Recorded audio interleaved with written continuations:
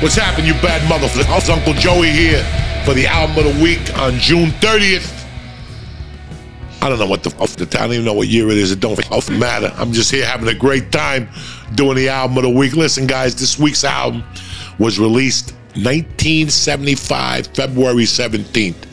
It came out 2 days before I became 12. Do you think I knew what this album was when I was 12? If I told you I did, I'd be fucking bullshitting. I didn't even know who AC/DC was when I was 12 years old. But in 1979, they came out with an album called Highway to Hell. I went to the show and I fell in love with them immediately. It was one of the best live shows I had gone to see. And when I left that concert, August 4th, 1979, my goal was to find out everything about this band. I loved them. I loved everything about them. The sound on Highway to Hell and everything. And I discovered, I don't know what the order was. You know, I don't know if I bought Let There Be Rock. If You Want Blood is their live album that we covered a while back. Power Rage, I can't get. It's a fucking brilliant album. I just listened to it on the plane last week. It's on my fucking phone. But one of the albums that really struck me, this is why I get so fucking pissed off sometimes. Because when you hear the radio, how many more times can I hear Have a Drink on Me? I don't want to hear Have a Drink on Me. Great song, great album, but let's explore their early stuff. This is an album worth exploring. First of all, they had 2 releases on this album. They had an Australian release and an American release. The difference, this song here, there was no Soul Stripper on it. The album is plain. This is like a first release. This is like they only gave you like 15 bucks to release this album. This fucking cover, a good rainstorm. I mean, it's nothing. I mean, granted, it's fucking 47 years old, this album. And I'm sure, you know, we got it brand new. It's in great condition, as you can see. No fucking liner notes, no dick. If you look at the back, it's just some simple pictures.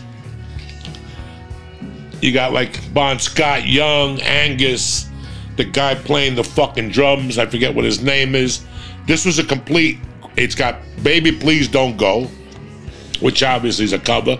She's Got Balls, great jam. Little Lover, great jam, Stick Around. Side 2, Soul Stripper, You Ain't Got a Hold on Me, Love Song, Show Business, an Australian recording, all Australian composition. I don't know, it doesn't tell you about the band, who are the members, who gives a fuck, you know what I'm saying? They gave you pictures, but you know what, again, I'm a stickler for the cover and I'm a stickler for all this stuff. You know what? It doesn't really matter. What matters is what's on that fucking album. And this album is a powerhouse. It's fucking tremendous. I think Angus Young and his brother did that Soul Stripper song when Angus was 16. He was playing the fucking guitar. I love AC/DC. If you had asked me if it was one of my favorite AC/DC albums, no. But you gotta go here to go there. It'll make it a lot easier for you. If you hear Power Rage, it'll make it easier for you if you listen to this first. Listen to Let There Be Rock. Once you listen to this, you'll go, oh, I get where they were going with that. And you can see the different changes in albums. I love albums. And let's take a band like AC/DC, for example. Power Rage is a goofy lyric album. It's got a lot of goofy lyrics. That's why they told him for Highway to Hell, no more fucking around. He had fucking crazy lyrics on there. Superman was out of town, all that type of shit, right? I like all the albums not to be the same. Like a great musician once told me in 1998 that Led Zeppelin was a great band because if you listen to all 9 albums, they had a different, not structure, but like the third one had some more country and blues on it, like Gallows Pole. And that's why I love albums, man. It lets you rate the band through the years, see what they're doing.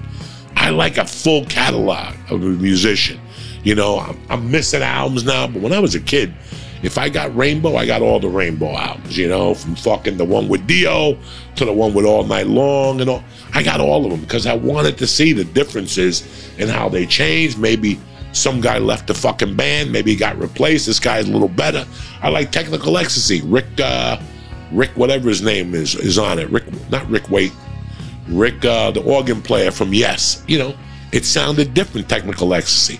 And that's why I love albums, you know. It's a beautiful thing that they've encapsulated these things. You don't know how lucky we have that we have this music. And yeah, you could go to YouTube and listen to Soul Stripper.